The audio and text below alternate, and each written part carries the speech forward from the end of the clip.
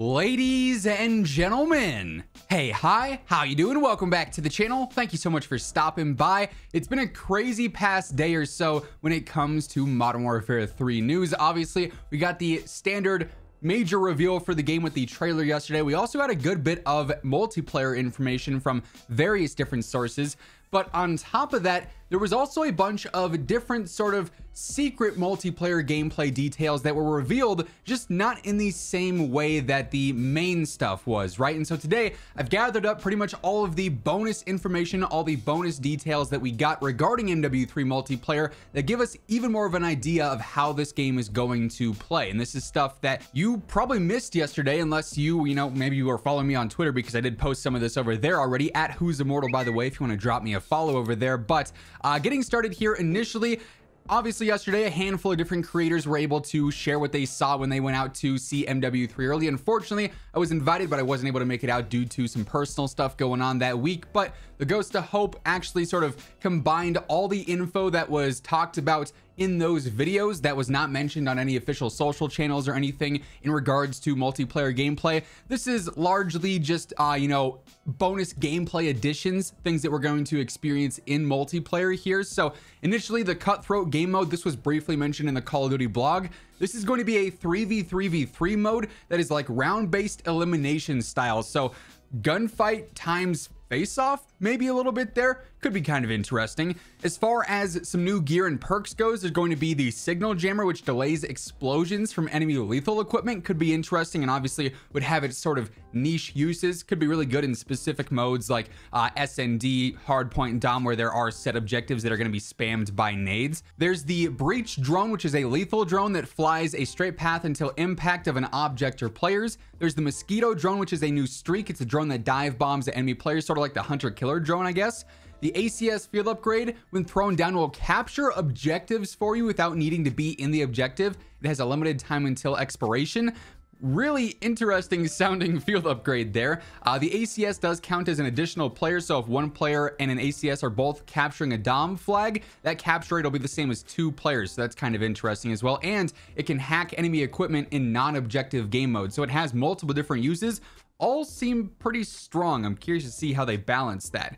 There's going to be the comm scrambler field upgrade. It keeps any friendly player within the range of a scrambler off the radar, so no minimap red dots if you're shooting, or UAV pings, obviously. Then lastly, the detector gear or perk. This detects enemy lasers when pointing at you, so a variation of high alert, I guess. So a few additional gameplay details from the various creators who got to see MW3 early. However, that's not even close to all of the additional details and secret updates that we got for MW3 Multiplayer in the past 24 hours. So Charlie Intel also posted clarifying about hardcore mode in Modern Warfare 3, saying hardcore mode will be in MW3 Multiplayer as well. Sledgehammer Games said it is the normal hardcore mode and not tier 1. So obviously standard gameplay is going to have that increased health at 150 as opposed to the standard 100 for that longer TTK. However, if you're a fan of hardcore, if you like that faster TTK, or maybe you don't like having all the HUD elements there, more of that realism style gameplay, that's going to be available for you.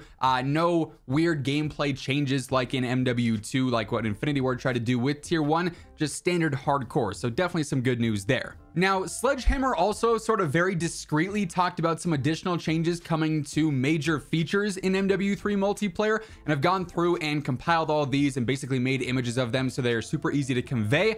As we get into this, quick reminder, if you guys are new here, literally every single day I got you covered with everything you need to know about Call of Duty, especially MW3 right now with all the major news dropping. You're not going to want to miss any of it, so make sure you are subscribed with those noties turned on. And if you guys enjoy the video, if you are liking the sound of these changes and new features for MP, do me a favor, drop a like. It would be really appreciated, and it does really help the channel grow. Hey everyone, quick little announcement. This weekend going through Wednesday, there is now a buy one get one free event, a BOGO event going on over at G Fuel. So if you guys want to take advantage of the best possible discount you can get on a G Fuel order, now is the time. You can get one tub of your choosing and get a second one entirely free. There is no better discount you can get even with my code on your standard orders. So if you're looking to try out a new flavor or restock your favorites, now is literally the best time to do so. The link for that will be down in the description below.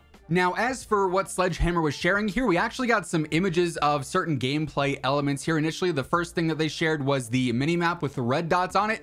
it's your standard minimap. Like, we don't get anything too crazy here in regards to new reveals or anything, but still, you get a look at what the minimap would look like if you have a UAV up or if somebody is firing an unsuppressed weapon there.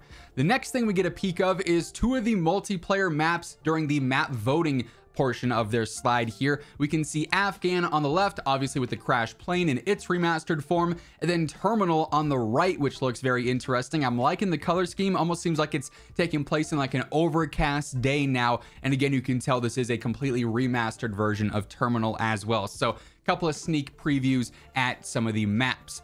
We also get a look at the slide cancel animation, but it's also very important what's being said in the sort of subtext here. They say it's going to be the same slide cancel animation as MW 2019 and Warzone 1, presumably. However, there is no tac sprint reset. This is now officially confirmed. You will not be able to tac sprint reset because of slide canceling. Now, that's not saying there's not a different way to sort of tac sprint reset manually. They did confirm that while sprinting naturally in game, your tac sprint will sort of replenish, which I'm very curious to see how that plays. Is that just like an infinite sprint that gets faster for brief periods of time? That'd be really good for fast-paced gameplay, at least in theory, right? But we'll have to see how it works in application come the beta. But straight up for slide canceling, this is now simply just a maneuver to enhance your engagements, to help you maneuver around the map. It's no longer an actual exploit like it was in MW 2019 and Warzone 1, which I find to be good news. I feel like slide canceling in and of itself as a mechanic that doesn't reset tac sprint is equally as important for actual engagements. Then with the faster movement that we're already going to have in game, I feel like, you know, that tac sprint reset exploit might not be as important as it was back in previous games. So definitely some interesting news there that is, you know, under the radar, I guess you could say, because of how it's been revealed. Another series of, you know, I guess, under the radar changes, if you want to call them that, for lack of better word. They talked about more survivability, the base health being increased obviously to 150, but then also there's going to be lower headshot multipliers in MW2 MP this year. So it won't be as rewarding to hit headshots. Then that obviously equates to that longer time to kill with the increased health. So interesting to see how rewarding good aim actually is going to be in this game. Obviously, with a longer TTK, aim in general is favored because you have to stay on target for longer, but obviously you should be rewarded for hitting those more lethal shots to the upper body, so the upper torso, the neck, and the head, those sort of smaller hitboxes. I'm curious to see how low those headshot multipliers will be, or if it's just not MW2, where if you hit one headshot, you're pretty much good. And then the last thing that Sledgehammer gives us a sneak peek of is the silent movement perk, which is presumably ninja. That's what the icon looks like as well. But this is our first time actually seeing what the perk icon looks like for this, and what we can imagine the other ones will be in similar style as well. So it's just like the perk icon over the little square background there. Nothing too crazy, but it is our first look at the perks and how they will appear to us in MW3 Multiplayer. So like I said, couple of bonus reveals for MW3 Multiplayer gameplay. All details that honestly I'm liking the sound of so far. We get some good looks at some of the maps and how they're going to be remastered, and then obviously major features in regards to the mini map, sliding, general health as well. So some big details here that you might have missed yesterday during all the craziness, since these were much more discreet and subtle reveals across their socials. But that all being said, that is going to wrap things up for this one. If you enjoyed the video, do me a favor, drop a like. It would be really appreciated as always. And if you guys want to guarantee you are always up to date with everything going on in COD between Warzone, MW3, and MW2, be sure to hit that subscribe button on your way out.